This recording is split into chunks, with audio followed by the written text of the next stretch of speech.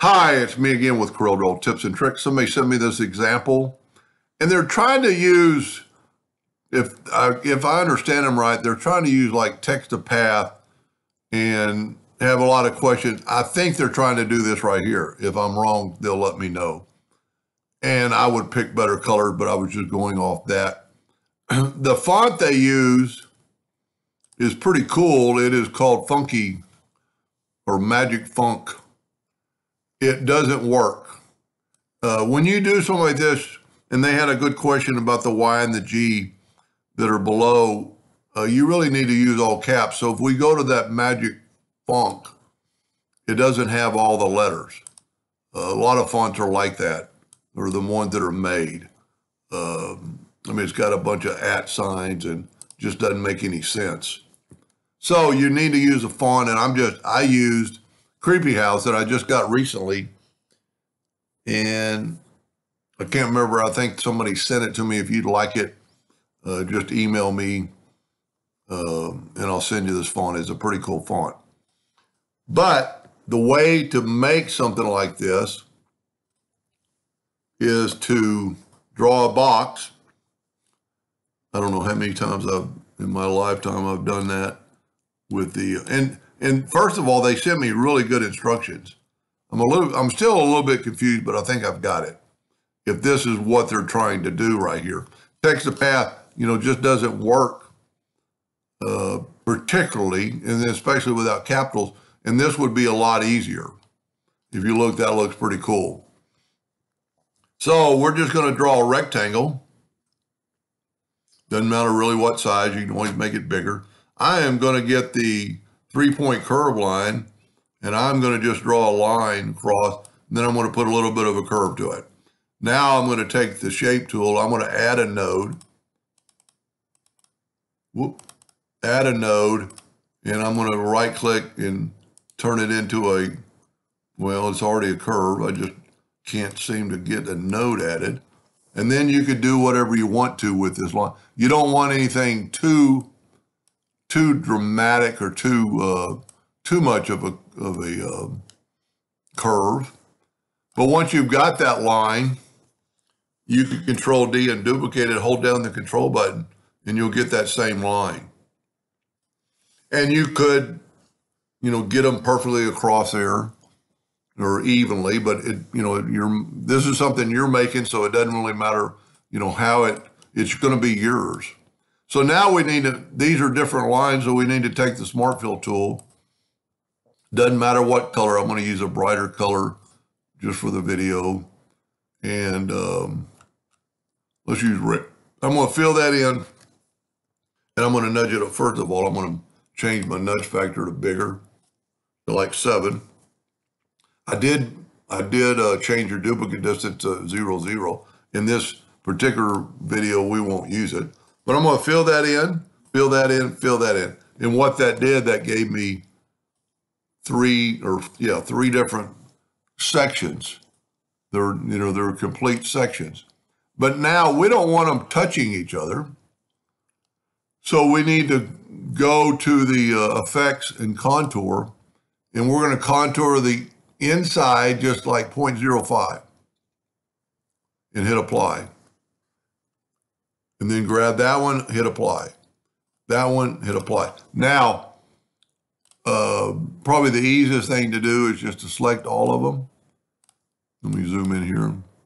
Select all of them and go up to Object and break the 6 objects apart, and then take your inside object and nudge it over. And you can see where it's created different lines. Now, when you're using the envelope tool to put these in there, if it doesn't work the first time, try something else. So we're going to grab the Happy Thanksgiving, and we're going to put it in here. So we're going to go to Effects and Envelope, and it normally is going to come up with Putty. And then you're going to go Create from Envelope Form and go in there. And that really worked this time. If it doesn't work, you can go to Vertical. And see, it's almost the same in this case. Now, we're going to do all 3 of them, and then we'll put them in there. So I clicked on the text, I'm going to go right here and then put it in that box. And then I'm going to click on that text. Let me move it out of the way. Go right here to create envelope form and put it in there. Now, all you have to do to put them together is select that one, hold down the shift, select that one and go EC. Select that, select the box, EC. You want to select your text first. If you do the box first and then that, the EC is going to move it over there. And that would actually work because we could nudge it, but not really because we moved it, if you remember. So you've got to do the last thing that you want the thing to move to would be your last pick. So I'm going to pick the text first, then that, and go EC. And then we're just going to delete the box and delete the boxes. And you have that text. Now, you could color them in, make whatever color you want. You could do a lot. You could probably take this. Let's just play with it. You might want to use maybe a holiday color or something. But then we could grab the interactive filter, and I'm going way past here. And you know what? They're kind of still, maybe I selected them all. I only want that one selected. Interactive fill tool.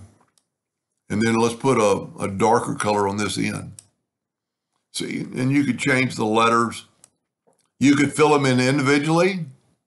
Let's just play with this. Now, because we have that, let's try the attribute eyedropper, see if it works in this case. No, it's going to change the size because it's actually changing the whole thing. So you can always, if you wanted that same deal, I'd actually reverse it. You could actually go to edit or view, no, it's under edit, and copy properties from. You need to have it selected, view, no, edit, copy properties from the fill, and then you could put it in there and you'd get the same thing. But we're going to reverse this and take that one, and I'm just playing here and giving them some idea. This time I'm going to go this direction, and I'm going to put that dark color on the Mary. Now, if you want the individual letters changed, it's a little bit harder because you can't really break it apart because the envelope tool has taken over. But what you can do, if you want individual different words to be different letters, we can left click, right click in black or whatever color. And let's bring this one over closer. So you could do individual words. So with your Smart Fill tool, take the eyedropper and let's go right to that maroon text and then just fill it in with that dull maroon, and then get the eyedropper. Let's get a brighter color, that yellow or that year.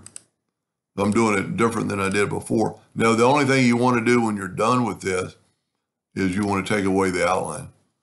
Let's just make it a standard color on the year. Now, what I said about take away the outline, if you select it all and right click no outline, it'll make it look like that. Now let's see how it looks with a black box around it. Make a box, make it black, object, order, back a page. And it really makes it stand out.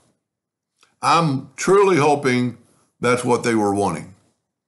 I was a little bit confused, even though they gave me, I love it because they gave me the font. I didn't have it. I went to DA Fonts and got it. It was on DA Fonts right there, and I just installed it. And it's, now I'll see if I can find that. Working on too many things. And, they told me everything they did, and they're trying to nest it together. Well, this would be the best way to nest it together. Anyway, I hope that helped them a little bit. Thank you for watching.